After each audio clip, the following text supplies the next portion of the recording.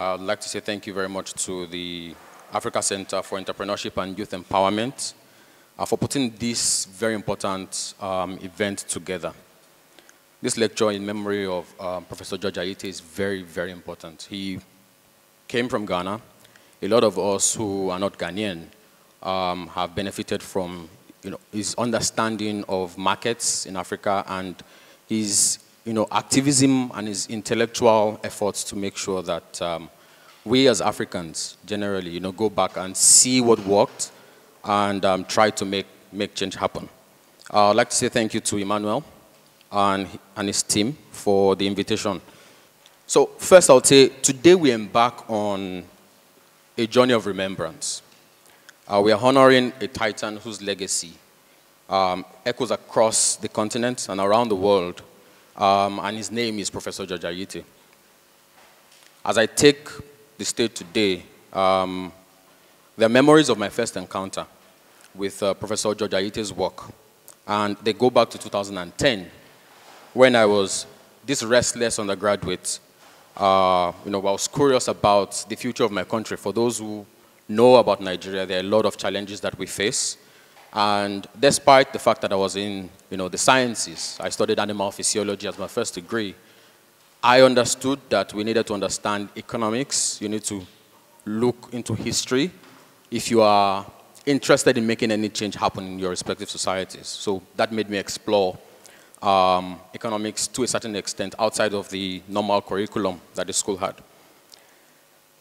I wanted to live in a society where I did not have to fear the government. I have a lot of experiences with the government. I was just telling Dr. Palmer that I've had guns pointed at me 6 times with the threat to my life. None of this were by criminals in a sense. It was like by state actors, policemen, soldiers, and that's the experience of a young Nigerian, especially a young Nigerian male.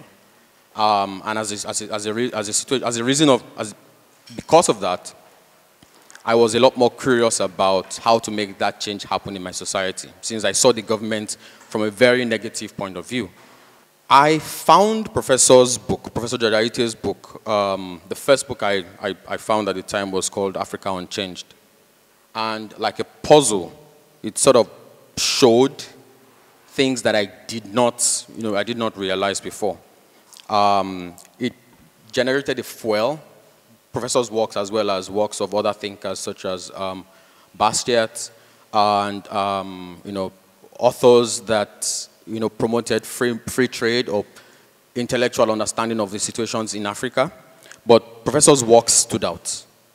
It stood out to me, and very quickly, me and my friends had this drive to establish a youth movement committed to propagating the principles of individual and economic freedom. A lot of the basis of our intellectual understanding and the arguments that we made were found in the works of Professor George Ayittey. Fast forward to 2013, so this was in 2010. I find myself sharing a panel with the remarkable thinker, Professor George Ayittey, at the Cato Institute in the US. And in his presence, you could almost sort of touch the wisdom that emanated from him and his unwavering support for young people in Africa.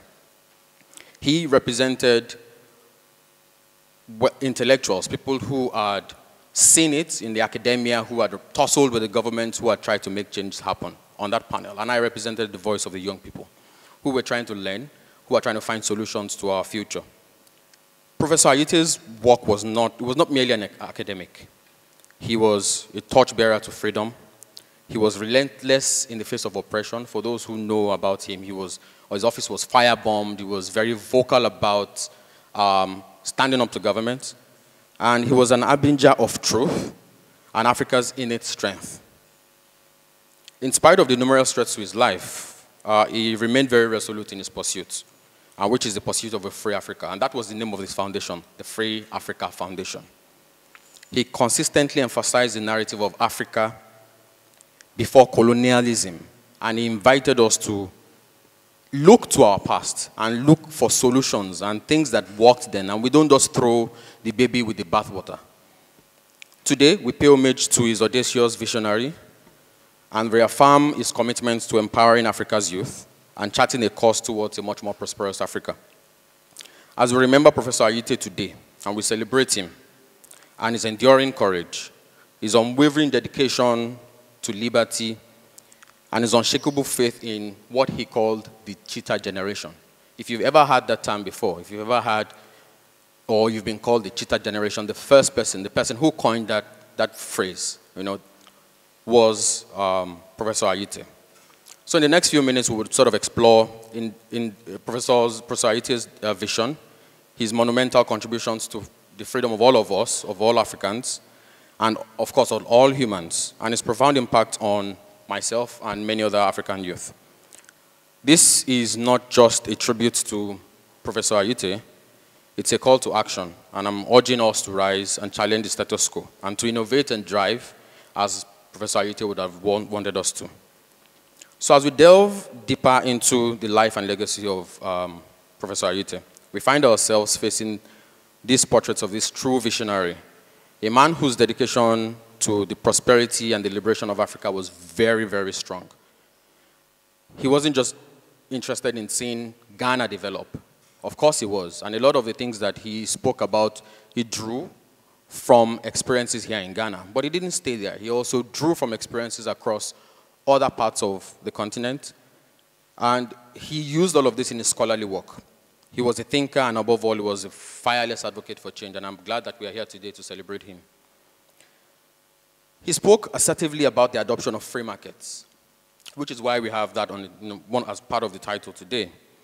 And he urged us to hold our leaders accountable. So he spoke about economics, he spoke about governance, and he spoke about taking accountability as young people and as Africans generally. One of the key pillars of Professor Ayittey's work was his belief in the strength of traditional African institutions. In his book, Indigenous African Institutions, he argued very eloquently about the role of the extended family, which isn't something that many scholars talk about today. He talked about the village council.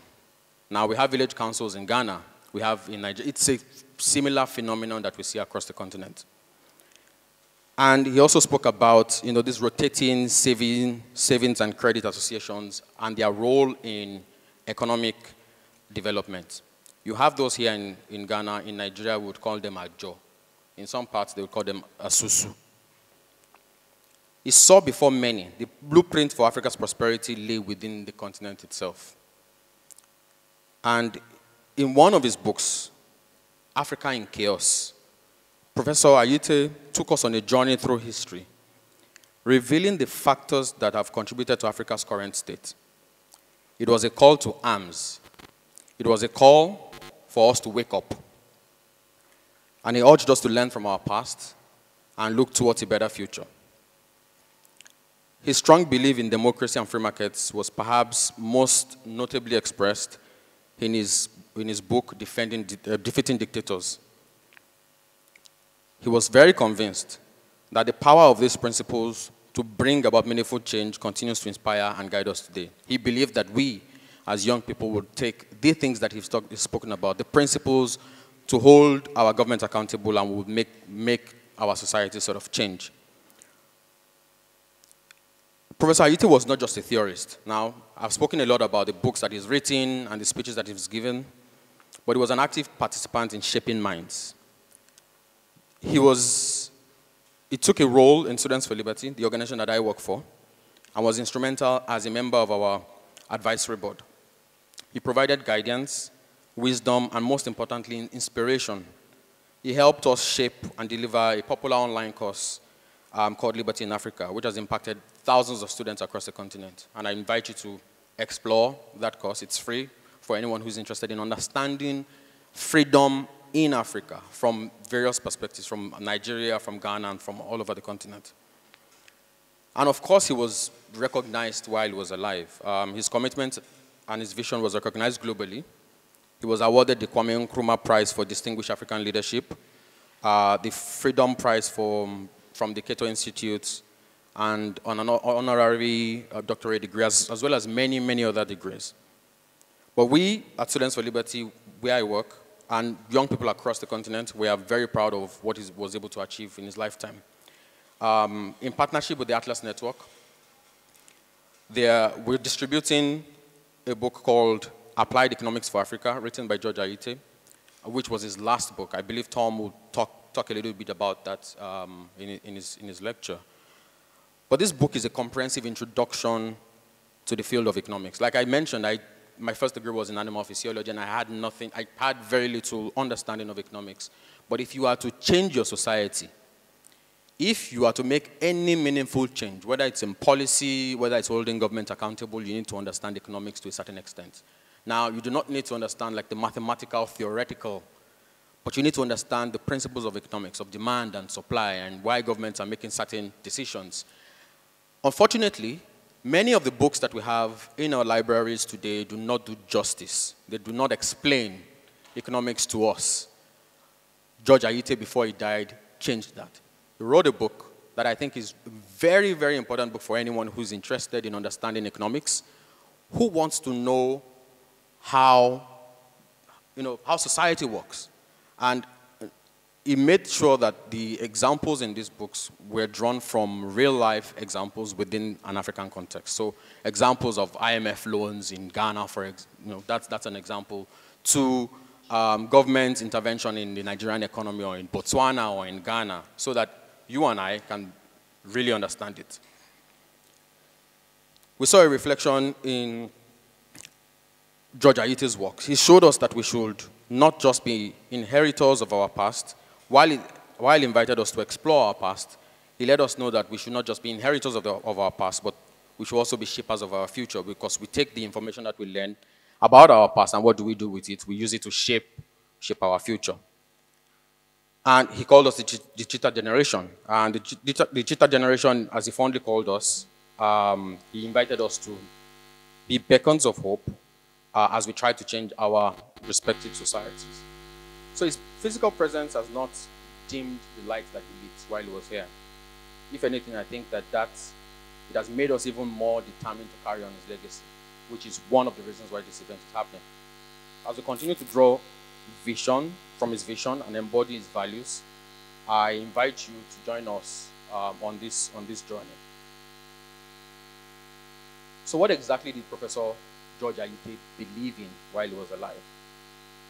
What was his vision for change?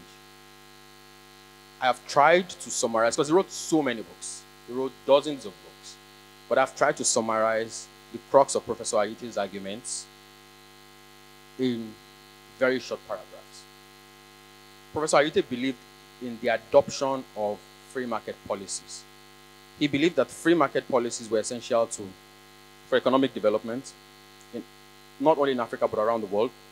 His major focus obviously was Africa, because they would lead to increased investment, increase in trade, and economic growth. He argued that these policies would create a much more level playing field for businesses and for people who we would naturally consider or normally consider not to be part of, like who are in the informal sector. He believed that the free market policies would help to reduce corruption and rent seeking, which usually is a major obstacle to economic development, not only in Ghana but around the world. He was a firm believer in the promotion of democracy, and that democracy was essential for political stability. I believe that we would all agree with that. He argued that for us to practice democracy in Africa, we needed to look inward and look at the systems that existed before colonialism, and look at traits and borrow from them rather than discard them. He argued that we must hold our leaders accountable. Professor Ayittey believed that our African leaders needed to be held accountable for their actions because they had often used their power to enrich themselves and their cronies at the expense of their people. He argued for the rule of law and called every single one of us to not only hold our government accountable, but to understand what the value of the rule of law is. What is the rule of law? How does it work? What tenets, what structures do we need to put in place to make sure that our societies are societies that respect the rule of law? He argued for all of these things, and he called us to study, to understand our societies, and to understand that we need to be the ones who will hold the government, our governments accountable. He believed in the empowerment of women, and that women play a vital role in Africa's development and in our democracy because they are made up of the majority of the population and often the backbone of the economy. From the streets of Accra to the streets of Lagos or the streets of Nairobi, we usually overlook the many, many women who are there trading, who are actually the backbone of these different cities and our societies. He believed that women and young people should be parts of the decision-making process, and that we should ensure that both women and young people have a voice. He argued a lot in many of his work for the use of traditional institutions. Like Nigeria, like Ghana, like Sierra Leone, like many of these countries, we have traditional institutions that have flourished. We have the stools in Ghana, we have the obas or the emirs in Nigeria. And his argument was that we do not just disregard these traditional institutions that have existed before colonialism and make them just, honorary figures. He argued that these institutions, such as our extended family, and he started from the extended family and the village council, that they've been there for centuries. And they've been there to sort of resolve disputes. They've been there to sort of create cohesion amongst, certain villages. And they had their responsibilities. He understood that change would not happen overnight, but he believed that it was possible if all Africans were willing to work together. He believed very importantly in regional integration.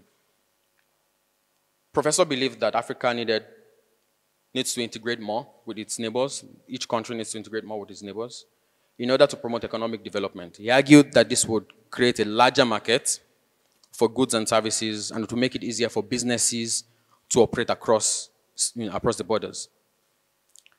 I think that's a very, very important thing, and a lot of us are beginning to understand the importance of having freedom of movement across the continent. I, for one, have tried, if you're here and you've tried to travel from Ghana to Nigeria by road, you know how horrendous that is. It's very, very difficult. And I've tried that a few times, and I don't want to try it again until things change. Professor Ayittey believed in the youth, which I think is very, very important. He fondly called us the Cheetah Generation. And he believed that the youth played a vital role in Africa's development, and he argued that the youth were the most dynamic and innovative part of the population. And I would agree. He used the term, the generation of young Africans, he called us the generation of young Africans who were tired of the status quo and were ready to take charge of their future. He believed that this generation, my generation, your generation, are more willing to take risks. And he called us to be agents of change in Africa and beyond. Ayittey was particularly concerned about the high levels of youth unemployment. And he argued that the youth unemployment was a major obstacle to economic development and that it could lead to social unrest. Yeah. And that could lead to social unrest. He called young people to take entrepreneurial action and take charge of their lives. And I think that we are seeing a lot more young people getting more involved with starting businesses and looking for means rather than working for the government. So I'd say we recall the unwavering faith that Professor Ayittey had in Africa's youth. His belief was not just in our potential, but also in our resilience and resolve to shape our future. His legacy is not just a series of writings and speeches. Instead, it's a generation. He believes that this generation will make change happen and we need to sort of take action. We not only draw inspiration from Professor Ayittey's vision, but we also commit to carrying this baton forward, and I invite you to do that. As we absorb his insights on liberty and free markets, we strive to instill these values in young Africans. I think it's the responsibility that we bear with pride and determination. That is vision, the vision of a vibrant, dynamic Africa where liberty and prosperity thrives. That should be our guiding lights. And I invite every one of you to study, Professor Ayittey's works. There are tons of them online. There are YouTube videos of him giving lectures. There's a very brilliant TED Talk that I invite you to sort of take. You'd find the fire and the passion that he has when he delivers his lectures to be very, very charming, to be very inviting, because then it makes you think very critically about our states in our respective countries and what you can be doing to sort of make change happen. So let's join our hands, join our minds, and join our hearts, and together we can achieve the dream that Professor Ayittey so fervently believed in, a free and prosperous Africa. Thank you.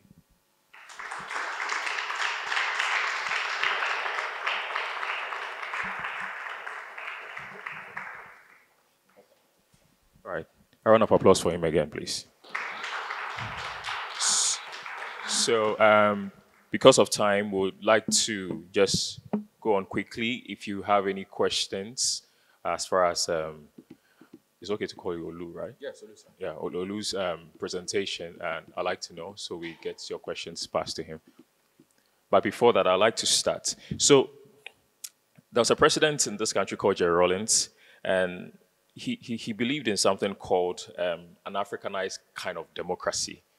In a certain YouTube video in an interview to the West, he was strongly advocating a democracy that reflected Africa.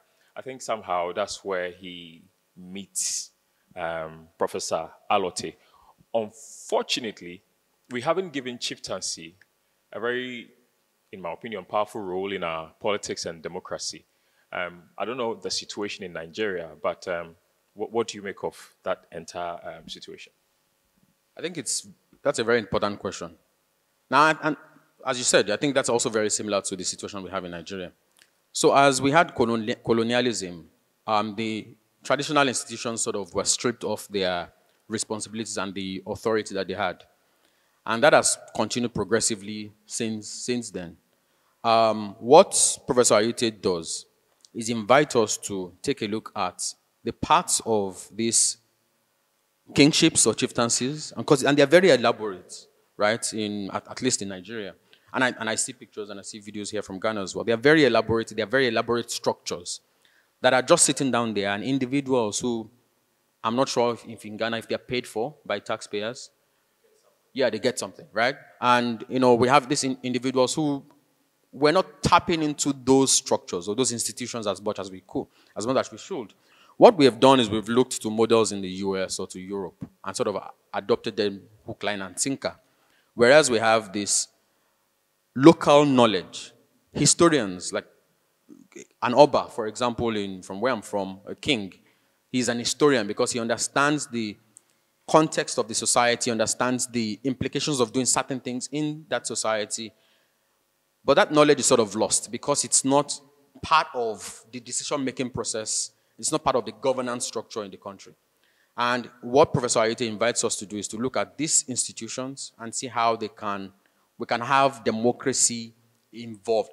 We did have something similar before. We had like the House of Chiefs in Nigeria, but that was very gradually sort of moved aside for a model of democracy that is entirely alien to us.